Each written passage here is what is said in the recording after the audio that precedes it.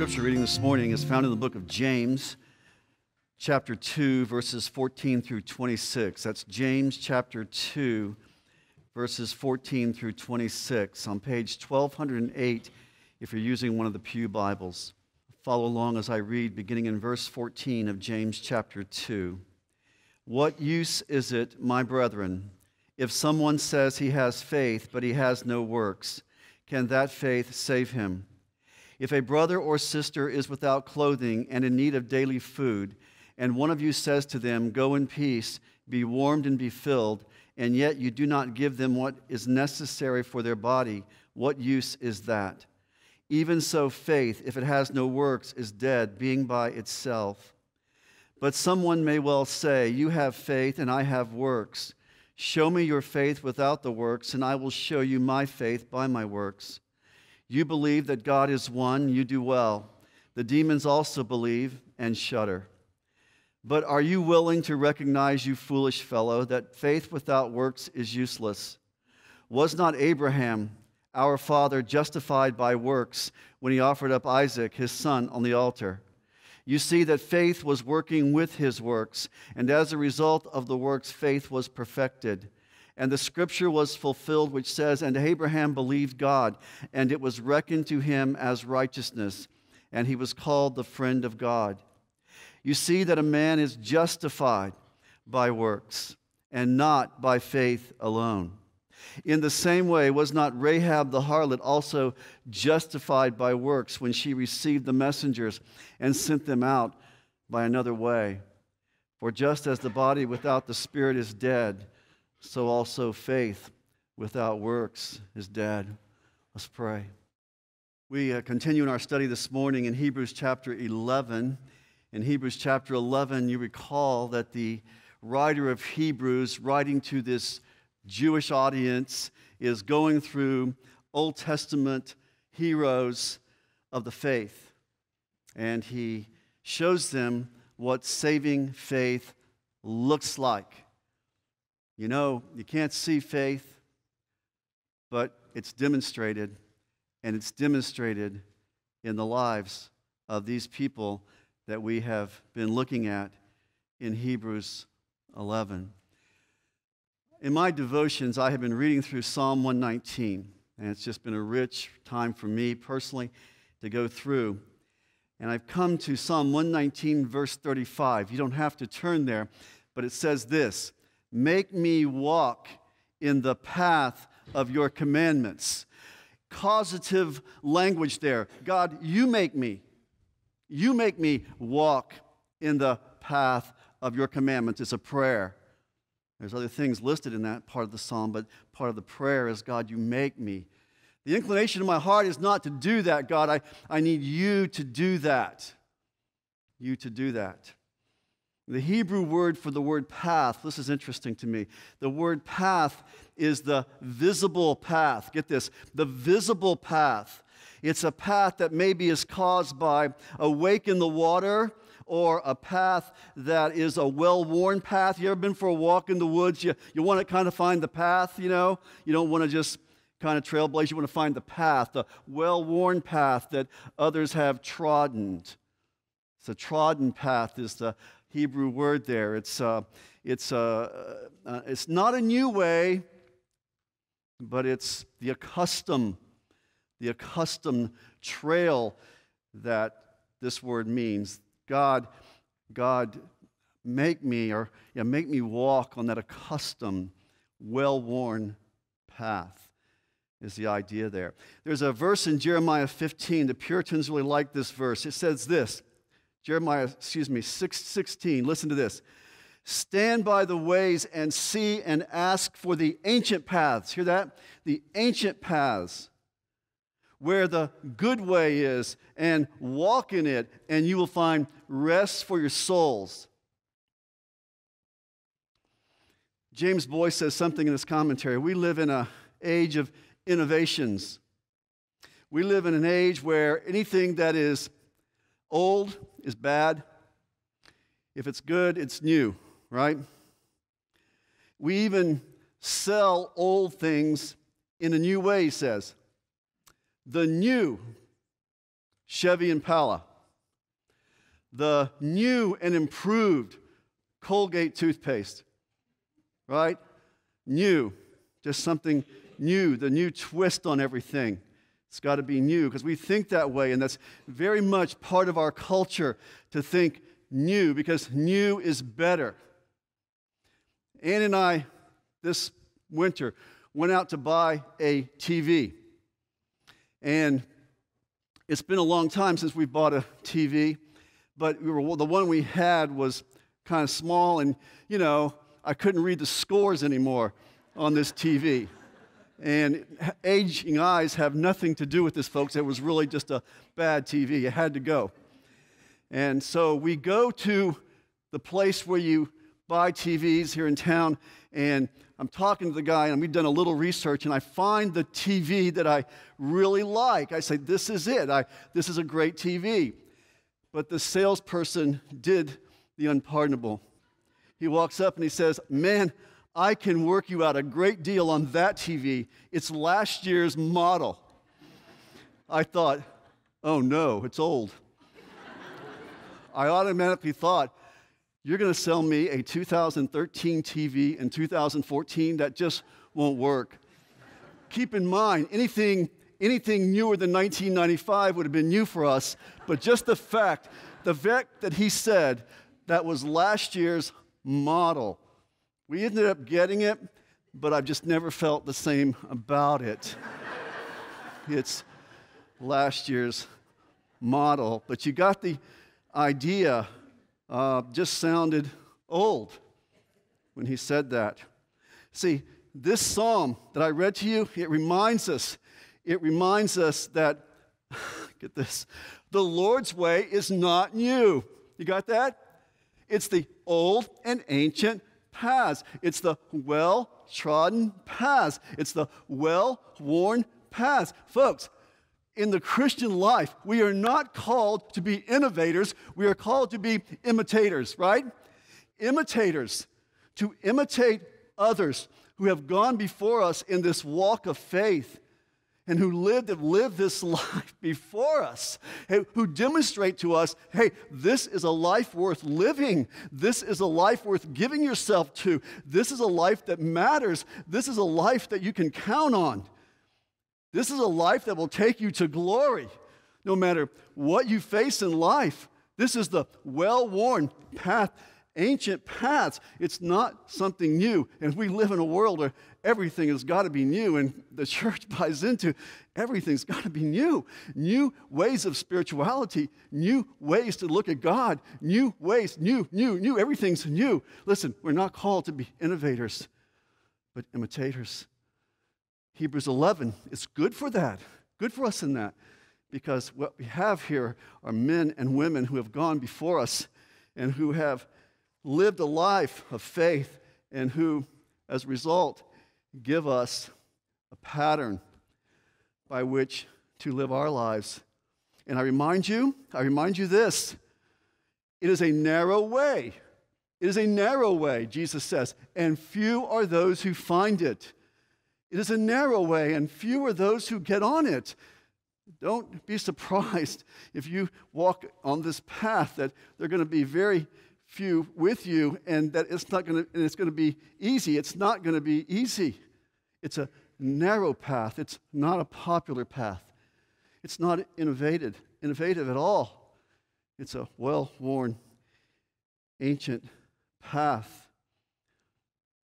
And see, I have you in Hebrews 11, and the individual that we came to is the one who is probably the most well-known in all Judaism, Abraham. And we talked about this scene in verses 17 through 19 last time, where it says in verse 17, Abraham was tested, and I told you this, that folks, you need to count on this. If you have true saving faith, if you have true saving faith, you will be tested. You will be tested. And it doesn't matter how old you are. Abraham is an older man at this point in his life. He has walked with God for a long time, and he is tested. His faith was tested. Take this child you have waited 25 years for. in the miracle of his birth, and now it's 25 more years have passed. The child's probably about 20 years old. Isaac, the one through whom the promise will come. I mean, if I'm going to be a father of many nations, I've got to have an offspring, and God finally gives me this offspring, Isaac, and now God's telling me to go kill this child, sacrifice this child. God, what about the promise of descendants? And God, what about your command here to go and sacrifice my son? So we saw that scene a couple of weeks ago. We see in verse 18, it was to him whom it was said, in Isaac your descendants shall be called. And it says, Abraham considered that God is able to raise people even from the dead. He knew God will somehow keep his promise. His faith helped him draw that conclusion, that this is a promise that God will keep, and it will keep it through Isaac. And how he will do that, I do not know, but he can raise people from the dead, so I'm going to obey him. And my point was, the faith is tested. You may be going through a test. You're going to be tested. It may be your job. It may be finances. It may be your health. It may be all of those kinds of things. You just name it. Your marriages and all of those things. We will be tested. Is our faith really there? It's not that God needs more information about me. It's that I need to see. I need to see how divided my heart is. I need to see all the idols in my own heart. I need to see the props I've got going on where I'm trusting in instead of God. I need to see that sometimes. That's a very good cleansing thing. I know that I came into this Christian life with a lot of residual flesh and a lot of residual sin that I still have to deal with in my Christian life. And one thing God does is he tests my heart. Testing is trials, and testing are how God helps to purge and cleanse me of those things. That's what 1 Peter 1 said, the proof of your faith, more precious than gold, which is perishable, even though tested by fire, may be found to result in praise and glory and honor, the revelation of Jesus Christ. The purpose of testing gold is not to destroy the gold, it's to get rid of the impurities. So you will go through testing. That I, the Lord, test the heart. That is a reality. That is a reality that we must understand. The purpose is to purify us. Incline my heart. Incline my heart toward you, God. You know what? I don't want to bow. That means to bow down before God, to bow your heart before God. If you're like me, my heart resists that. My heart resists bowing to this book, to his word. God, I need you. I need you. And God says, well, I will test your heart and show you those props, those idols, those things that you are trusting in besides me. Abraham was vindicated. Abraham was shown to be one who trusted God because he was willing to take something so precious and so valuable and willing to say, no, God is first. God is first in my life. And he was praised for that. So we learned a lot from Abraham in that particular scene of his life, for sure. Well, I want to take you to James this morning because in the book of James, which is just a few pages to the right in your Bible, in the passage I read earlier, because this scene is mentioned in that passage, and I want to just talk about that with you this morning. I at times allude to this passage, but I've never really taken you through some of the highlights of it, and I wanted to take a little time this morning to do that, especially to verse 21 of James chapter 2. Verse 21 of James chapter 2. It says, was not Abraham our father justified by works when he offered up Isaac his son on the altar? You read that statement, okay? Then it gets a little more interesting. It goes down to verse 24. Still talking about Abraham. It says, you see that a man is, or in the context of Abraham, you see that a man is justified by works and not by faith alone. Now listen, I took this church the entire book of Romans, and I can tell you one thing. When I read a statement like that, I see contradiction. Just on face value, I see contradiction in that verse. I mean, is that what we have been taught? Is that what the Reformers stood for?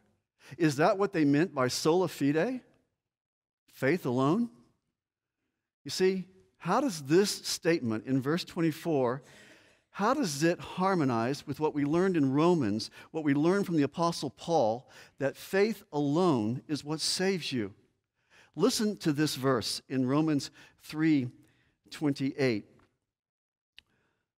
For we maintain, this is Romans 3:28, for we maintain that a man is justified by faith apart from works. That's what Paul says. And then you read James 2:24, a man is justified by works and not by faith alone. Listen to this in James 2:21. Was not Abraham our father, you just read this to you, justified by works when he offered up Isaac his son on the altar? And then Paul in Romans chapter 4 says, what shall we say then? Abraham our forefather according to the flesh has found. Talking in that text, verse 2, for if Abraham was justified by works, he has something to boast about, but not before God. Verse 4, now to the one who works, his wage is credited as favor, but as what is due. But the one who does not work, but believes in him who justifies the ungodly, his faith is credited as righteousness. In other words, Paul says it wasn't Abraham's works that saved him, it was Abraham's faith that saved him, that made him right before a holy God. James says Abraham was justified by works. And so we have what may seem like a contradiction. How is a person made right with a holy God? Is the Roman Catholic Church correct? Because at the Council of Trent, at the time of the Reformers, the Roman Catholic Church, refuting the Protestants, used James 2:24 as their defense passage. They used that very verse in the context of Abraham. You see that a man is justified by works and not by faith alone. Are they right? Is a man justified by both faith and works? What is the focus of justification? What is the gospel? Very important question. It is the crux question. You can have differences about baptism. You can have differences about how often to take the Lord's table. You can have differences about all kinds of issues, but not this one. This is an essential doctrine of Christianity. How is a person made right before God? How does these statements of James fit into what I just read you from the Apostle Paul? How do you harmonize these things that are being said here? Some say there's a contradiction in the Bible, but that's not possible. It's the Holy Spirit is the author. He doesn't speak with a forked tongue. Some people say that, like Luther, this is a strawy epistle. He didn't like it. He couldn't harmonize it. He never really harmonized it. There's a battle which has gone on for a long time in Christendom. It's the battle of faith and works. When I was in seminary, I remember in the time I was in college, and maybe it's still popular today, the little Campus Crusade 4 Spiritual Laws booklet, and in it would give you the diagrams of being separated from God. It gave you a great gospel presentation, and then at the end of it, it would give you a prayer to pray, the sinner's prayer, and you would pray that. And then if a person prayed that, then they were immediately told that they had assurance of salvation. They shouldn't base it on feeling. They should base it on fact. That if you, and the fact was, if you prayed this prayer and you believed this message, then you were a Christian. That was pretty much how the gospel was presented. You were immediately given assurance. If your life did not change, that did not matter. If your life did not change at all, that didn't matter because there was a category for you. It was called the carnal Christian category. And you would be placed in that category, a fleshly Christian, if your life did not change. You could say, I believe in the facts of the gospel, but I'm just not going to live according to the Bible. Obedience was not an issue in this view. It was optional. And you never question if anybody was really saved. You never question it. Of course they're saved. They prayed that prayer. They went forward. They signed a card or whatever. They gave some public demonstration in that sense that they were a Christian. When I talk about this carnal Christian category, it came from Lewis, other places as well. Lewis Sperry Schaeffer's book, He That Is Spiritual, he had a section in there on 1 Corinthians 3 talking about the Corinthian believers who were carnal. They lived carnal lives. And he refers to them as carnal, being carnal. And a category was developed from that passage for believers who were not walking before God. This became labeled as easy believism, just assent to the facts of the gospel. Doesn't matter how you live your life, you're a Christian, and we will give you assurance of salvation. I heard the other day someone speaking, but he was referring to an article in Christianity Today where it said, and I'm not picking on this denomination, but in the Southern Baptist Convention, and the reason for this is they just had their convention, but the point is they have 15 million people who have been baptized and said they are believers within the Southern Baptist denomination. But they also made this statement, of which they're very worried about: only 5 million go to church. Only 5 million go to church. They're missing 10 million people. 10 million people that say they are Christians. In the 1990s, John MacArthur wrote a book entitled The Gospel According to Jesus. Let me just back up for a second. On my seminary campus at Dallas Seminary, we used to have discussions about this issue because it was a real problem. We had people that were saying they were Christians and then their lives did not show it. Didn't matter. They still were being given assurance they would go to heaven. It didn't matter. And we would have discussions about, does Christ have to be Lord of your life? Does Christ have to have some right to call you to obedience? And should that be expected? And all those things. We'd have discussions on that. In the 1990s, John MacArthur writes this book entitled The Gospel According to Jesus. And also he wrote The Gospel According to the Apostles, where he examines what the gospel says in the words of Christ and the words of the apostles. And what he does in that book is he takes James' side of the issue. He seeks to pull the church's thinking back to James. James's thinking on the issue, to give people a proper understanding of what true saving faith is. What is true saving faith? Understand, the Reformers thought a lot about this. They realized when they broke away from the Roman Catholic Church and kind of went out there and talked about faith alone, the first question is going to be, well, define that faith for us. I mean, that's a legitimate concern. What is true saving faith? Even Paul faced that in Romans chapter 6. What shall we then do? Keep on sinning so grace may abound? He had to give a definition. And he does that in Romans chapter 6 of what he's talking about by grace.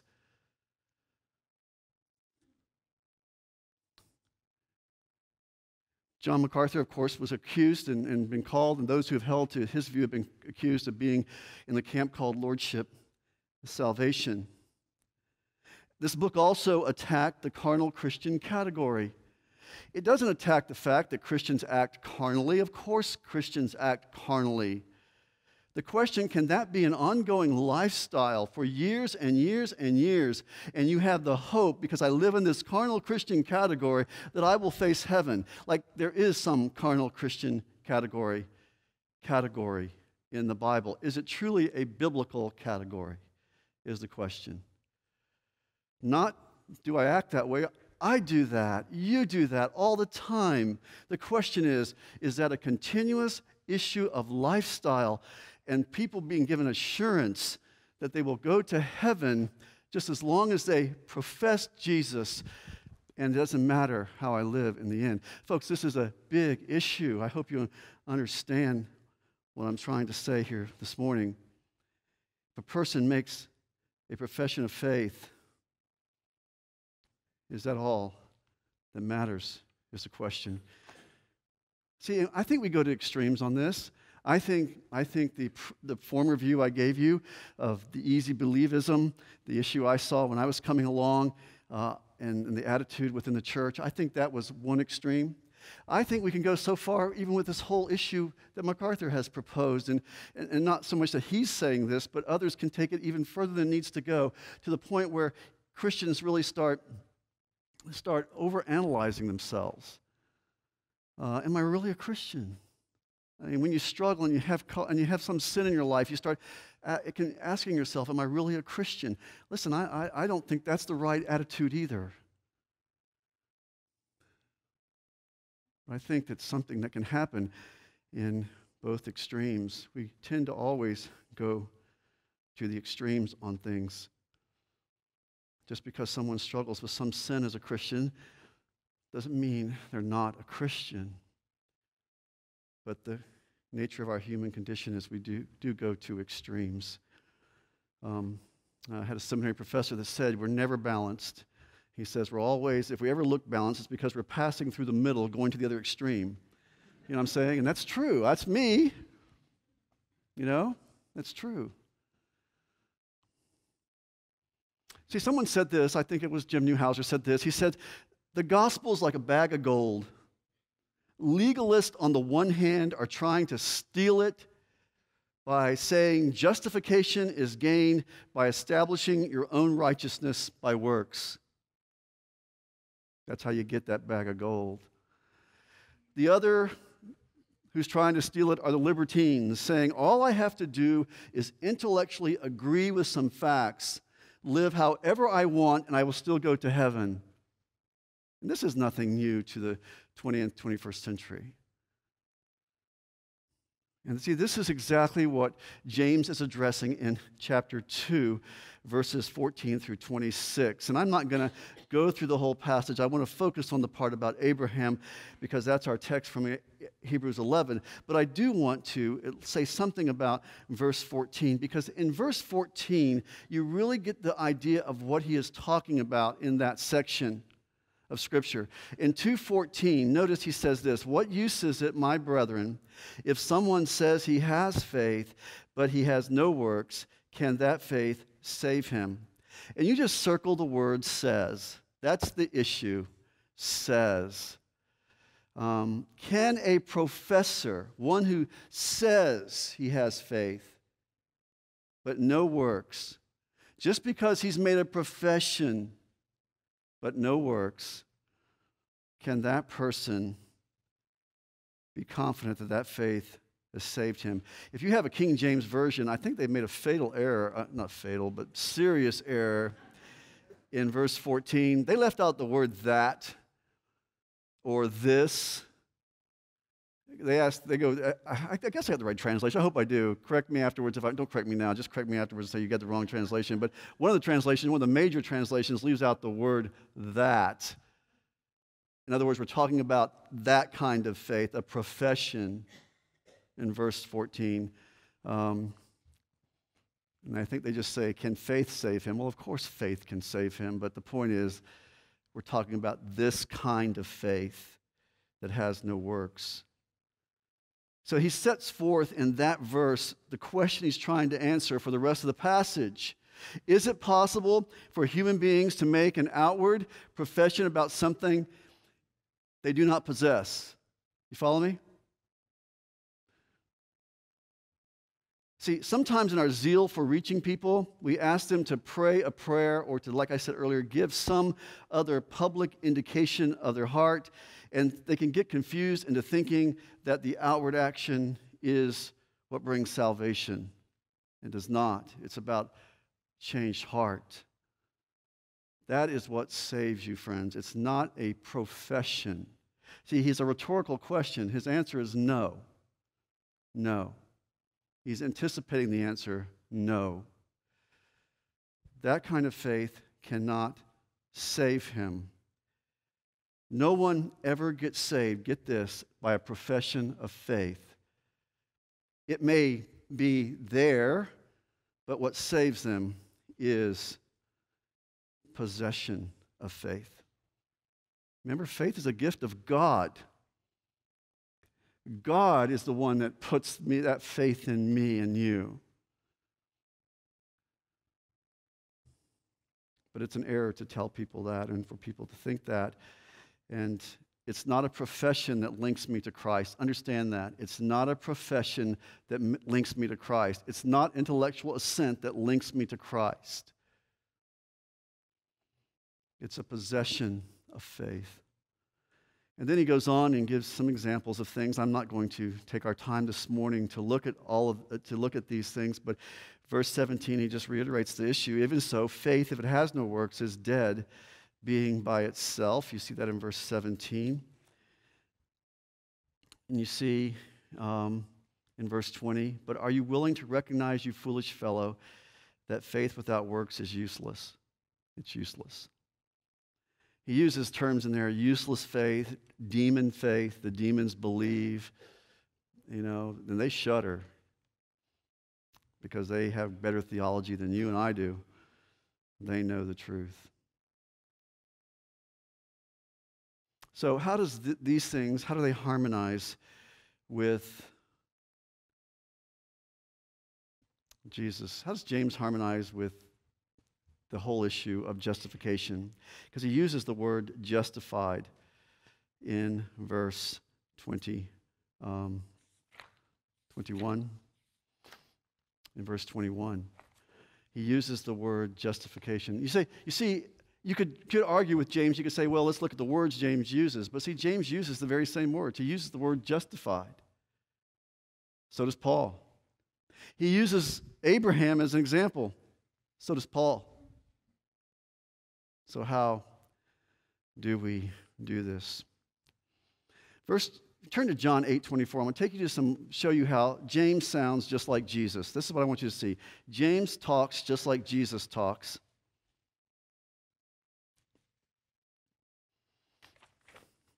In John chapter 8, verse 24, we're going to come back to James, but just look at verse 24, John chapter 8.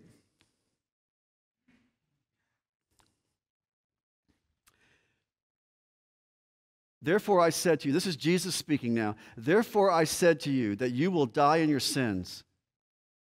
This is verse 24 of John chapter 8. Therefore I said to you that you will die in your sins, for unless you believe that I am He, you will die in your sins. See that? He's preaching the message of salvation to the Jews. Unless you believe, you will die in your sins. That is salvation by faith alone right there. See that? But go down to verse 31. So Jesus was saying to those Jews who had believed in him, this is verse 31, if you continue in my word, then you're truly disciples of mine. See that?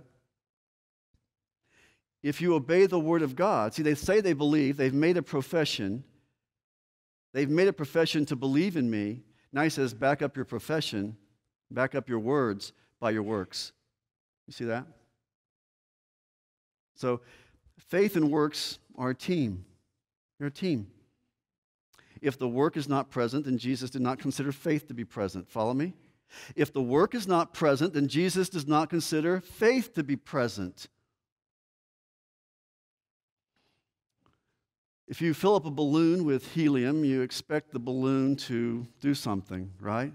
Rise. You fill up a sinner with the Holy Spirit, you expect him to rise. We sag at times. I understand that. I understand this up and down. But you understand what I mean? Regeneration makes a difference, is James' point. Go with me to Luke chapter 6, verse 45. That's John. Go to the book before John is the book of Luke in verse 45. Luke chapter 6, verse 45.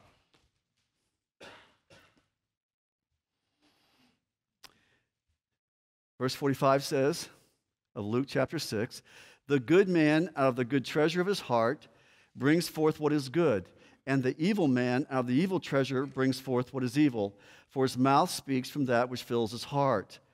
Why do you call me Lord, Lord, and do not do what I say? See what he's saying there? The mouth speaks from what's in here. Why do you call me Lord and do not do the things I say? If you are evil toward Christ, if you are evil toward his church, if you're evil toward his words, it doesn't take a rocket scientist to know or to figure out what's going on the inside, right? Doesn't take. You don't have to know. You can understand. If you hear these things being said, then you can understand what's in the heart. Go up to verse 43 of Luke 6, just above this. For there is no good tree which produces bad fruit, nor, on the other hand, a bad tree which produces good fruit. Verse 44, for each tree is known by its own fruit, for men do not gather figs from thorns, nor do they pick grapes from a briar bush. If the sign says this is an apple tree over here, and you see lemons growing on it, you go, not an apple tree. I don't care what the sign says, not an apple tree. The tree is known by its fruit. And keep in mind, Jesus is speaking here, okay? Jesus is speaking here. This is no commentary by anybody else. This is Jesus. Go to Matthew chapter 12, to the first gospel, Matthew chapter 12.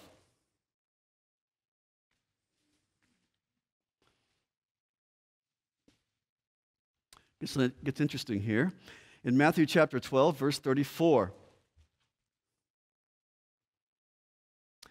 Verse 34 of Matthew chapter 12. He says, you brood of vipers, how can you, speaking to the Pharisees, how can you, being evil, speak what is good? For the mouth speaks out of that which fills his heart, just like we saw in Luke. The good man out of his good treasure brings forth what is good, and the evil man brings out of his evil treasure what is evil. Outside will reveal what's on the inside. Then go to verse 36. Drop down to verse 36. But I tell you that every careless word that people speak, they shall give an accounting for it on the day of judgment. Now get this. For by your words you will be justified, and by your words you will be condemned. See that? See, I could look at that, I'm just reading and say, well, is Jesus teaching salvation by works? By your words you will be justified? If salvation is by grace through faith alone, well, what is Jesus saying here? I'm going to talk about this when I go back to James, but he is using the word justification differently here. Understand that. And I'll talk about that in just a moment. He's using it, though, the same way that James is using it. See, the issue in John 8:24 we saw earlier, it's salvation is by faith in Jesus. That's established. That's already been established. Now he is saying here that if you've been made from being dead to being made alive, it should change how you talk, because faith and works, in the way Jesus is talking here, faith and works are very tight together. They're very tight together. Understand this. You can be justified or condemned by your works because your works reveal saving faith or unbelieving faith. They're so tightly connected. The works and the faith are so tightly connected in this passage. Jesus can read your heart, but he could look at your words and tell the very same thing. Follow me? He can listen to your words and tell the very same thing about your heart. That is what he's saying. You will be judged by your works, he's saying, because there's a tight connection there, a very tight connection. Listen, before salvation, there is no teamwork between faith and works, before salvation. But after salvation, there is a relationship between faith and works. It is faith alone before you're saved. It is faith and works after you are saved. Go to chapter 25 of Matthew. Matthew chapter 25.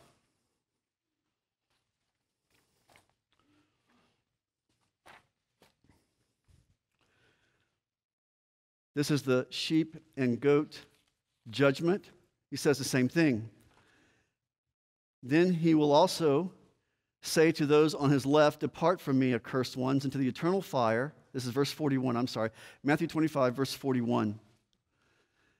Then he will also say to those on his left, depart from me, accursed ones, into the eternal fire, which has been prepared for the devil and his angels. For I was hungry, and you gave me nothing to eat. I was thirsty, you gave me nothing to drink. I was a stranger, and you did not invite me in. Naked, and you did not clothe me. Sick and in prison, you did not visit me. Then they will say, Lord, when we do all these things to you? And he'll say, truly I say to you, to the extent that you did that to one of the least of these, you did it to me. That's verse 45.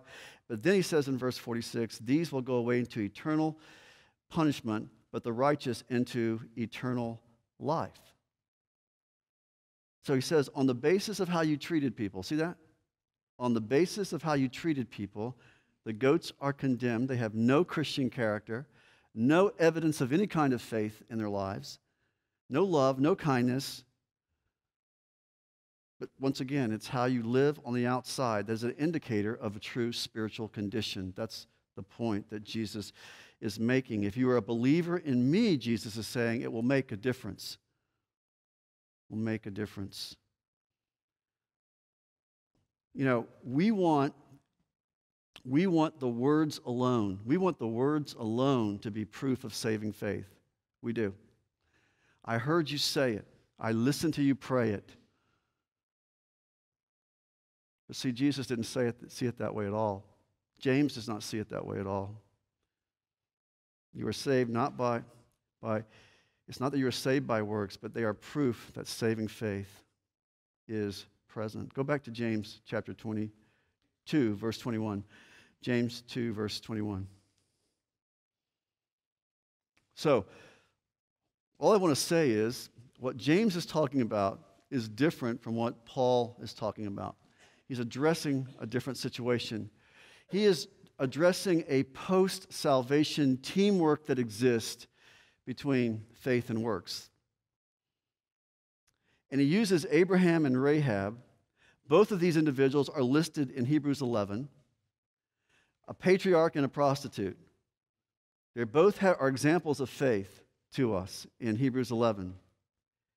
And when God gave them this gift of saving faith, it made a difference in their lives. See, that's the point that James has here in using Abraham in verse 21. Was not Abraham, see this in James 2, verse 21, was not Abraham our father justified by works when he offered up Isaac, his son, on the altar? That's the scene I just told you about at the beginning of our sermon this morning. And understand words. Words have different meanings. Justified is like, say you take, has a different meaning in this passage, a lesser meaning in this passage, than it would in justification by faith alone. In this passage, it would be like the word nursery. The word nursery. Is that a place you buy flowers, or is it a place where babies are changed, right? It's a different meaning to whoever's listening to it. Talk about football. You talk about football in this town, we know what that means. You talk about football in South America, they have a whole different meaning of it, right? You talk about the word rock. Are you talking about a stone? Are you talking about something you do in a rocking chair? Are you talking about something that a type of music? Are you talking about somebody's name, right? Words just have different meanings. When I use a word in a sentence like or Paul did, for example, in 1 Timothy chapter 3, women will be saved in childbirth. Think about that.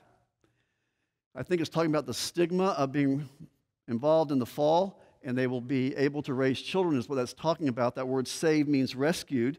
They're rescued from that stigma. But you know, if you take you're talking about the doctrine of salvation there. If you take all of what's involved in salvation and apply it to that statement, it would seem to be saying that Paul is going to save you women when they have children. They don't feel that way, do they? All the time. But think about that. Or an unbelieving husband is sanctified by his believing wife. Think about that. The whole doctrine of sanctification behind that word, as it's used there in that sentence, in that statement, there's a whole doctrine of justification, a whole doctrine of salvation, a whole doctrine of sanctification that's filled with tons of theology. And all I'm saying is every time you see it used in a passage, I need to look at the context and determine if that is what it's talking about in its fullest meaning all the time. The unbelieving spouse married to a believing spouse, they aren't sanctified by marrying a believer, are they? Are we saying that? No, we're just simply saying they get the blessing of living in the home with a believer. It has a lesser meaning. It doesn't have the full theological meaning that we sometimes think these words have. So was not Abraham our father? The better interpretation, that'd be vindicated. Vindicated. Follow me? Proven. Was not Abraham our father proven by his works when he offered up Isaac, his son, on the altar? Paul and James are fighting two different battles, as I said earlier. Paul is battling legalists who want to add human merit to salvation and justification. James is battling people who want to remove works from the results of salvation. Two different battles. Paul is talking about pre-salvation in Romans. James is talking about post-salvation. Because Paul was concerned about works. You were created in Christ Jesus for good works. And like I said earlier, Paul is using the word justified the way Jesus used it. Paul is using it more in a legal sense. And this was evidence in Abraham's faith. He, as I told you, and as we went through that passage, he demonstrated his faith in God by his actions with his son Isaac. Go down to verse 22. You see, talking about Abraham, gives an explanation that faith was working with his works. See that? Faith was working with his works. That's the word we get synergism from. Faith was working with something. It's synergistic. Faith works with works. Before salvation, we use a term monergistic, meaning only God is involved in salvation. God, the reason you're saved is because God does a work. He regenerates you. He brings you to salvation. He gives you the gift of faith. And then James is saying that faith works with works. You follow me? That saving faith that God gives monergistically becomes synergistic. It works with works. So they have a working together relationship. And it's perfected. See that? It's shown to be true, completed in verse 22. So all I'm just saying this morning is mere intellectual belief in God is incomplete. It's not complete. It is complete when it works. When it works. James is dealing with assurance of salvation. James is dealing with, you already have it. You already have the faith. He's not dealing with how you get the faith. I told you this last time, but there's an objective and a subjective side to this. Objectively, God's promises are true. He promises to forgive you when you repent. It's done, man. He totally forgives you. That settles it. Nothing can change that for the believer. The subjective side of it is sometimes we say things we don't mean. We just say it. But when true saving faith is there, our attitude and our actions begin to change. That produces assurance in our lives. We begin to grow in Christ. We begin to see ourselves changing in our actions and attitudes. That's synergism. That's faith working with works. And to make sure no one accuses James of saying that it's not faith alone that saves you, he quotes in verse 23 from Genesis. Abraham believed God and it was reckoned to him as righteousness. See that? In verse 23. No one can accuse me of saying that faith alone doesn't save you. But the faith that saves you is never alone. As Reformer said,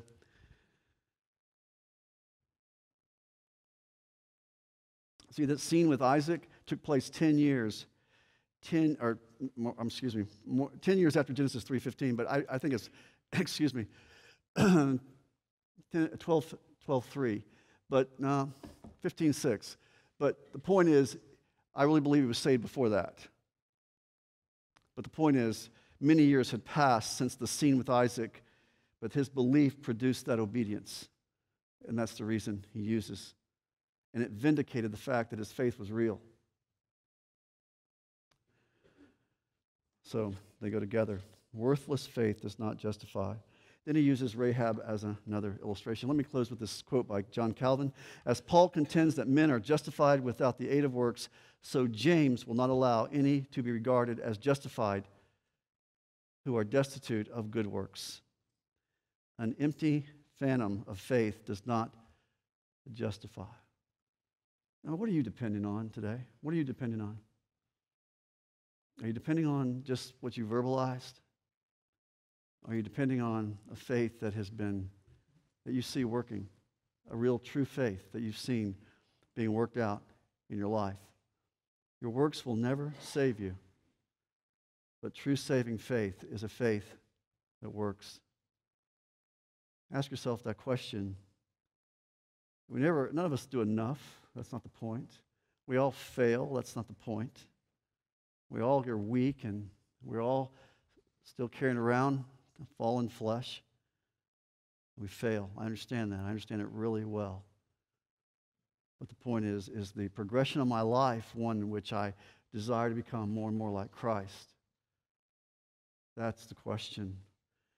And that is what saving faith produces in us. That's not some natural inclination of our hearts. That's something that God puts there when he puts faith there. Do you have that faith? That's the question. I invite you to turn to Christ if you don't. Cry out to God for that faith and trust him. Father, we thank you for this time today. We thank you for your word. Thank you for your truth. We thank you, Father, for what you have given to us in Christ. Pray, Father, that we will learn from those who have gone before us, from the ancient paths that have been trodden, God. May we imitate their faith, a faith that works. Oh, God, we praise you and thank you for this time today. In Jesus' name, amen.